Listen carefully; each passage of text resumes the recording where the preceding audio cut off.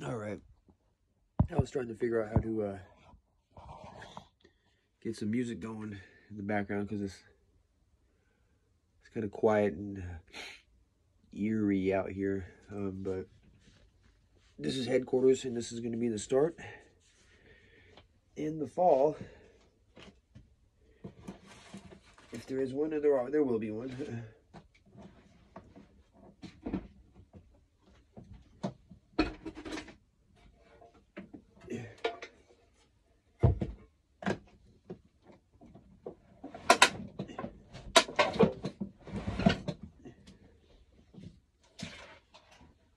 Excuse me, guys. Hold up.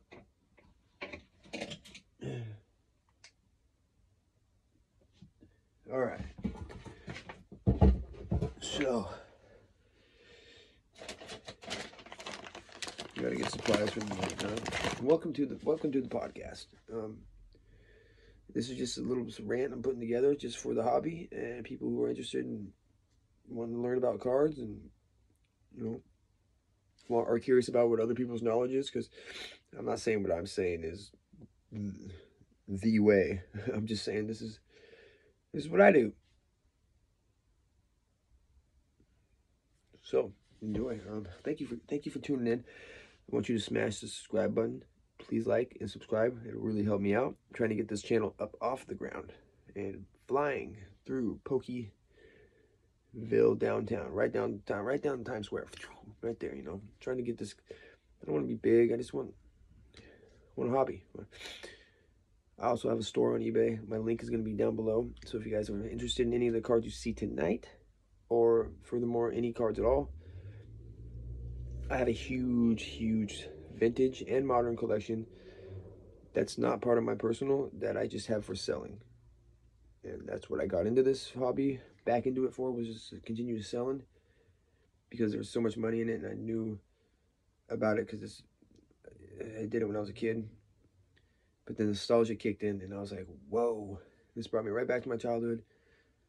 And not only did I start becoming a collector again, I started my own started my own collection back up, my personal collection, aside from what I have to offer for sale, which is a lot of cards. I mean, I spent the last 3.5 years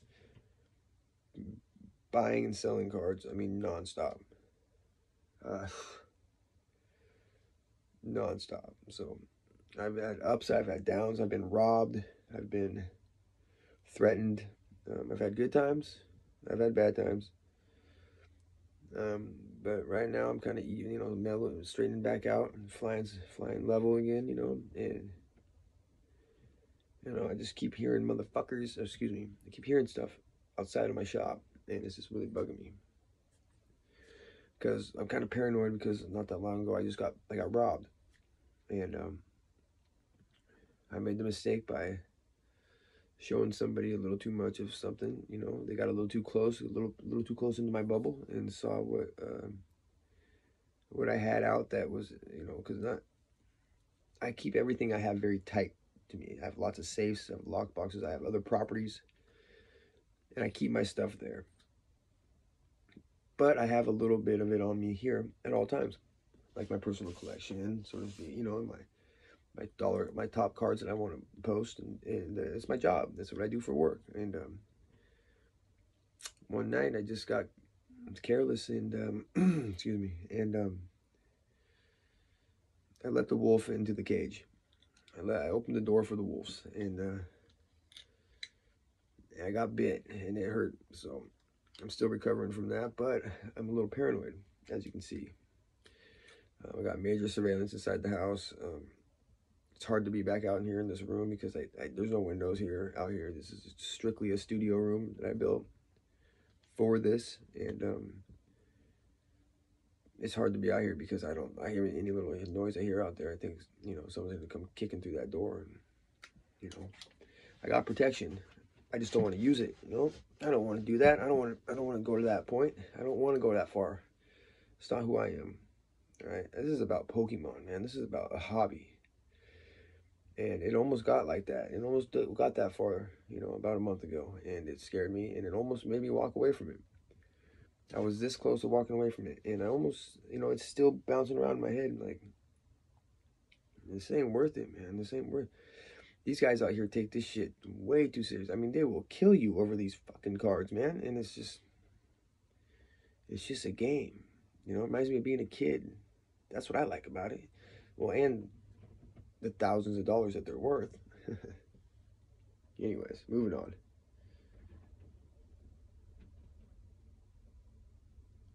Like that, I hear something out there, it's just like, what the hell is it? Makes me want to grab my gun and go see what the fuck it is.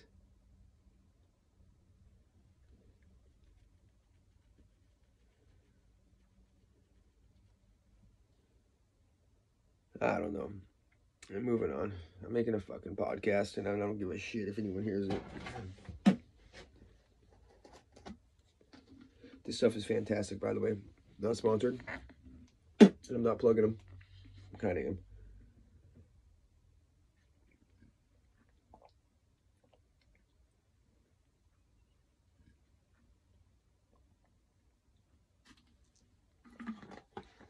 This stuff's amazing. Anyways, so this podcast is going to be, I think, only about 15 minutes long. We're going to touch on 3 things, or try to touch on 3 things. So what time is it? We've been doing this, we've been live now for about 6 minutes. So we're going to go 15 minutes tonight. Just real short. I'm going to see how that kind of ruffles the feathers of the community.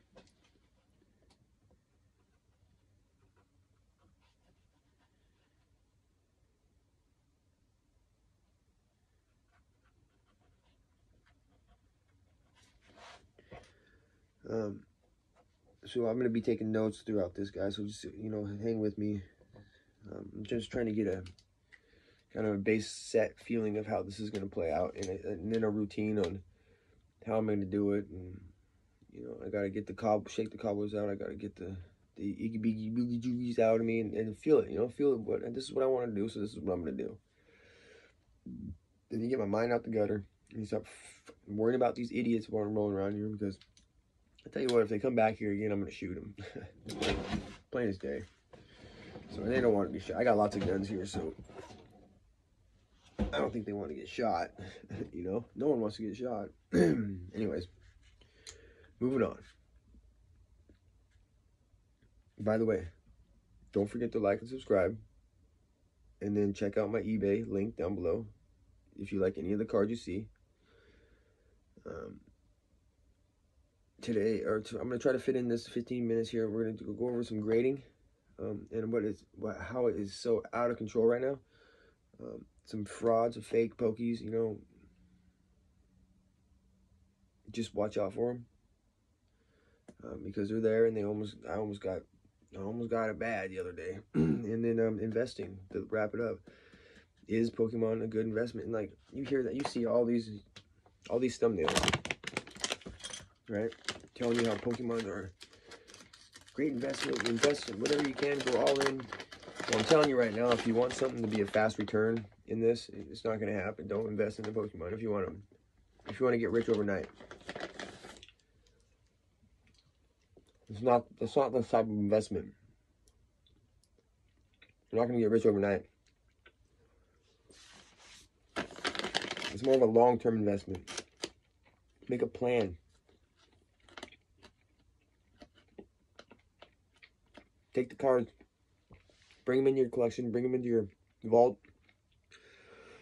price them, and the ones you think that will gain value over time, your Watsies, any vintage, low pop, sealed product, tuck those away. Put those in your vault. Put those in your personal collection. Then start attacking the new sets. When I got back into it, it was the Chilling Reigns and the Battle Styles and the my favorite Evolving Skies. That's my favorite set of all time. Now you got I love Chilling Reign too. Chilling Reign is just, it's great. Darkness Ablaze. You got Tag Team. I mean, there's a lot of sets out there, and we're gonna be going over them in the next. I think the next podcast is gonna be about card sets and stuff like that. And I think I want to do something real quick. I want to plug it. I want to recommend anyone getting into the hobby, go get yourself a copy of this book right here. This book is absolutely phenomenal. I mean, it is awesome.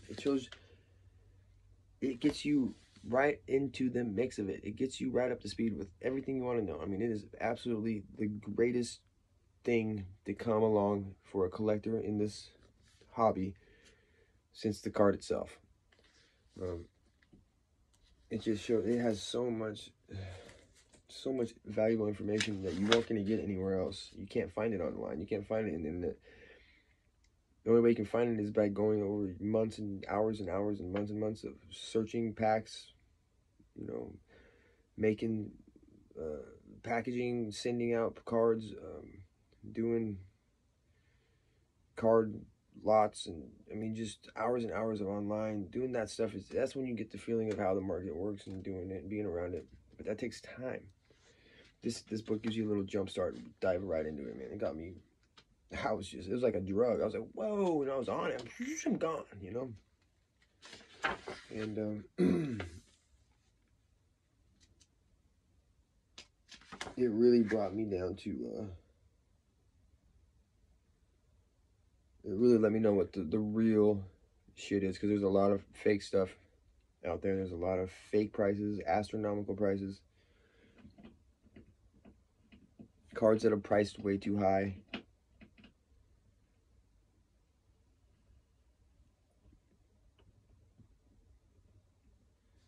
And so you gotta kind of dig around and get to the root of the card price and get what the real price is, you know. So that's what I say. You know, when I'm looking up prices online, and I go to price a card, a raw card, just one card, I'll go to the eBay last sold listings in a raw card, because right now I'm not getting anything graded. Right now I'm gonna maybe start with GMA here soon. Right now I'm not getting anything graded, so really I'm not making a lot of money, but I'm getting things set and ready to go, if that makes sense, because I'll be damned, am I going to be paying that much money for grading? Are you serious right now? What is PSA has lost their damn mind. I don't know if I want to go back to them, you know, but they're the premium. I like BGS, but they're doing the same thing. CGC is just way too strict. I'm going to try GMA, and then hopefully TCC opens up, and it takes, I don't think it's going to be a while until he opens up because he needs help. But I think it's going to be GMA for right now. They're affordable. They don't seem like they're too mom and pop-ish. You know, I don't know. I don't think their slabs bring any kind of value like PSA does, but I need that slab. I need that grade. And PSA is giving it for $100 a card. I'm not going to do it. $100 a card. Oh my god, dude! 2 years ago it was $8 a card. Absolutely fucking phenomenal. It's just. That just absolutely blows my mind. I can't, it just angers me so much that they can do that, you know, and it just hurts the hobby so much. And, but we're letting them do it because we keep going back and people are paying these prices, and it got to hurt the pocketbook, I'll tell you that. But, yeah, for collectors Pokemon, it says, theme decks, like booster packs, booster boxes, where to buy cards. Best way to collect cards. The best way to collect Pokemon cards is to buy the cards individually. It is much more expensive, although a lot more fun, to open up sealed products when collecting. If collecting sealed products is the preferred way, to booster boxes are the best value. I personally open up 2 booster boxes of each new set, plus all the sealed products released within the set, then spend $100 to $150 on the cards I have not yet pulled from the packs to complete the set. That's a great strategy. Great strategy. He dabbles in the booster boxes, right? Because he knows he's going to get those really hard hits right off the bat of some of the booster boxes. He's going to pull out 2 alternate Rs. And then hopefully he gets a hot box. Maybe he pulls out some good shit. And then he bounces over to he'll go for the sealed packs to kind of sweep up everything, and then he'll spend about 100, 150 bucks on just buying it all up, and there, you know, you got your set, and you're off and running, moving on to the next one. That's a great way to collect. It's a really great way to collect. Smart and no nonsense crap, right to the point. I gotta highlight this here. Hold on, guys.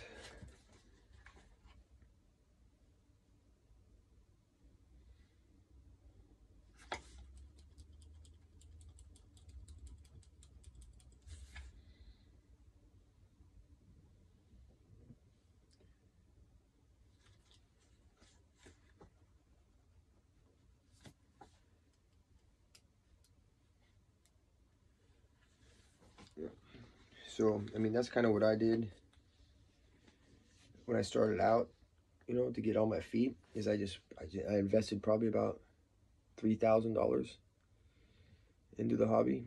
I got my case of Evolving Skies, I got my tins, I got my cases of cards, and I just started opening. And I just manifested this huge, very, very powerful collection. I mean, very expensive collection. I turned my $3,000 probably into about $5,000-$6,000 just off of this, just off of me buying modern cards, and then along with my vintage collection that I still have. I also bought a huge vintage collection off my buddy. He passed away. You know, man, rest in peace, man. But I have his cards. I had the privilege of getting them off him before he passed away. Actually, a while before he passed away, but I mean, they couldn't be in any better hands, you know, because now they can live on and do their thing. I don't know where they're gonna go after me, but right now they're safe, so they're getting taken care of, and a shit ton of them are about to get graded. So we're just trying to figure out who. But so yeah, I got my base. So I've invested my money. I went out and I didn't invest in sealed product. I just invested in the modern sets that I thought would bring me the most value.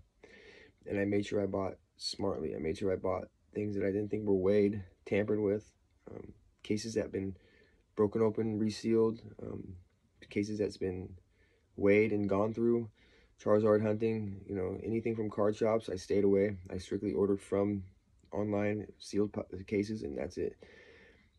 And I saw after a while, it started bringing me the hits. You know, I was getting really good hits. Bam, bam, bam, bam. While I'm seeing other guys just get crap. You know, they're getting a whole booster boxes. They ain't giving them nothing. And it's because, well, they're buying booster boxes that aren't sealed. They're coming in 36 or 32 packs loosely in a bag. So who knows where those packs came from?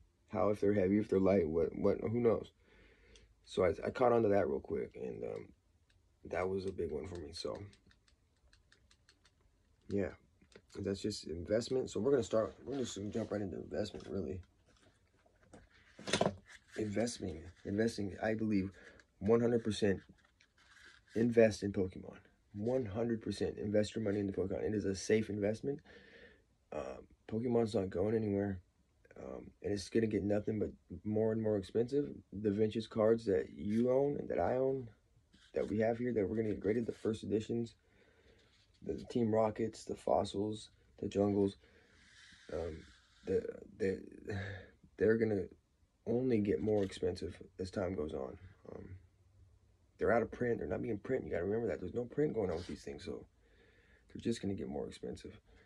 So I highly suggest, I highly believe, I'm a highly believer in investing in Pokemon. Most people aren't. Most people think I'm crazy, but I just don't see it dying down with any kind of collectible card out there, whether it be sports or Pokemon or anything like that. I mean, I'm dumping into like Final Fantasy and these cards, and there's some cards that are selling for thousands of dollars. And so I just see this as a huge, huge, sneaky market of investment that's can pay off big time in the end if you just do it right. And with the help of social media, I think you can work hand in hand with social media and your eBay store, and you can make a lot of money, and that's what I'm going to try to do. And I would like you all to come along for the ride and see if it happens. So, that's where we're at now. I'm gonna take one more break, guys. Catch you.